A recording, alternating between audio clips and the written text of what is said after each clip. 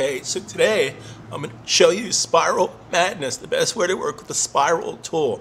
Spirals are something that's kind of taking the advertising and package design and commercials by storm. Spirals are used a lot for motion flow, After Effects projects, Flash projects, package design. It's all over magazines, ads using the spiral. I'm going to show you the correct way to do this. First of all, notice I have my rulers. I always start with rulers, so I have some kind of guide to work with. So I'm just going to put a guide roughly in the center of the page. Make a change, save a change. Now, also notice that I have a design layer. I always call my start layer design layer. Once I design something, I then could choose to move it to a different layer, but my foundation layer is my design layer. Okay, now I always start out by selecting the A key. The A key selects the direct selection tool. I initialize the direct selection tool. Therefore, if I'm in the brush tool and I want to select, I simply hold down the command key. The command key. So I made a nice flowing brush here. So let's actually give this brush, basically give this brush 10 pixels of space. I'll show you a little trick here. Object, path, outline, stroke. This is going to make the stroke, the path, into a nice stroke that we can attach our spirals to. As for scale, and we're going to scale this up to 120%. With turnkey, command duplicate, what I've done is I've transformed the object. Anything that falls under the category of move, rotate, reflect, scale, I can repeat the transformation by simply hitting command D. So this is what we're going to attach our spirals to. I'm going to put this right here. Okay, now I'm going to create spirals the simple, clean, fun, interesting, no break damage way. So I select the spiral. Now, if you create a spiral and hold down the arrow key, it's going to make less of a spiral, up arrow creates more of a spiral. So I want a spiral that looks like that. So there's my spiral. I want to give my spiral a stroke. So my spiral now has a stroke. Now I'm going to zoom into this command spacebar. Now here's my technique that separates my technique from other people's techniques. Copying and pasting is not the correct way to create these next spiral. We're going to go to the scale tool, pick a point to scale from. S selects the scale tool. Just the letter S, not command S, just the letter S. Pick a point to scale from and scale out. Hold down the option key to make a clone copy. Basically visually get the thickness. Hold down the shift key will constrain it. Get the thickness of your spirals. I want a spiral that looks like this. Okay. Now I'm going to join average, not just join. Object, path, join, path, average. These are two separate steps, so I can combine those two by selecting anchor points and hitting Command Shift Option J. Command Shift Option J. Join averages into a smooth point. Okay. Now, come over here, join these two ends, Command J. Now, notice it's stroked with red. I want to fill it with red. So I can exchange my fill for my stroke by simply hitting Shift X. Shift X is now going to fill it with red and stroke it with none. Command 0 fits window. Okay, so here's my spiral we're going to attach to this object. Okay, now here's my own personal technique for this. First of all, this spiral, I want a starting spiral. This spiral is way too big, so I'm going to hit the scale tool, S for scale, hit the return key. Let's scale this down 50%. Now, my objective here, I want a whole bunch of spirals that I just can go to and grab.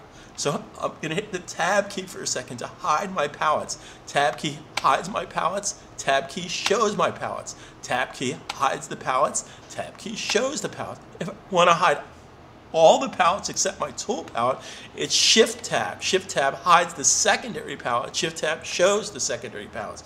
Tab key hides the palette. So here's my objective. I want to have a series. I'm just holding down the Option key to make a clone copy. So I just want to have different size spirals to work with. So if I hold down the Command key plus the Option key, I can basically select through my spirals to get all the spirals. Important step. If you simply hold down the Command key, you're going to get part of the spiral. I want to get the whole entire spiral, so I hold down Command and Option. That gets the whole spiral. Then, Object, transform each from its center point. Shortcut, Command Shift, Option D. So I'm going to scale these 65% and randomly scale them. So they're not all the same. Command Shift, Option D would scale. Now if I Command D, that's going to duplicate. So now I have these to work with. Now I want the opposite of these. So I hit the O key to get the reflection tool, pick a point to reflect from, and reflect backwards. So now I have two sets of spirals to work with. One set of spirals going to the left, the other set of spirals going to the right. Simple, simple, simple. Now let's make another pair of these that are simply going to be larger. As for scale, hit the return key. Let's make these 125% bigger. Now from this point, I can simply Option grab these spirals. So I don't need to take the spiral, I can Option grab the spiral. So I'm going to get started by selecting the spiral, putting a spiral here. Option key. Now I wanted to rotate from this point. First of all, let's make this the same as my spiral. So I hit the I key for eyedropper and I sample the same color red. So now it's the same color red. So I'm going to pick the R for rotation tool, pick a point, rotate from, rotate out. So there's my spiral attachment. Then I want to attach this spiral here. Pick a point, rotate from, and rotate out. Then I'm going to take this spiral. I'm holding Command click to click inside the fill. I'm going to Option key drag this spiral down to here. Pick a point to rotate from, pick a point to rotate to. Okay. Then I'm going to hold down O key and get the reflection. O key is reflecting tool. Pick a point to reflect from, pick a point to reflect to. And just move this in a little bit, about there. Okay. Then I'm going to have this spiral come off of here, etc., etc. Now, if you get in the habit of mastering, make a change, save a change, mastering the transformation tool. So when I click the transformation tool, when I select this object, I want to rotate from this point. So I select the R key, pick a point to rotate from, and rotate in. Now, this is too big. I want to scale it from this point. How do I scale it from this point? I go to the Scale tool, hold down the Option key, and click. Now it's going to scale from that point. I'm going to scale this starting at 90%. And if that's not enough, Command D, Command D, Command D to duplicate the transformation. Object, transform, duplicate. Anything that falls under this category, I can duplicate by hitting Command D. Go to the rotation tool, pick a point to rotate from, pick a point to rotate to, etc., etc. So I can basically start building my spirals exactly where I want to place them. Simple, simple technique. Now here's another technique you might want to pay attention to. You can do clusters of spirals. So as an example, let's say that I had this spiral connected to here. Okay, move this away. So I'm going to go to the rotation tool, pick a point to rotate from, rotate back. So let's say this spiral combined with this spiral combined with this spiral. So I'm going to pick a point to rotate from, pick a point to rotate from, and rotate back. Select and move it into place. So now I can group these together. Select the spirals, Command G groups them.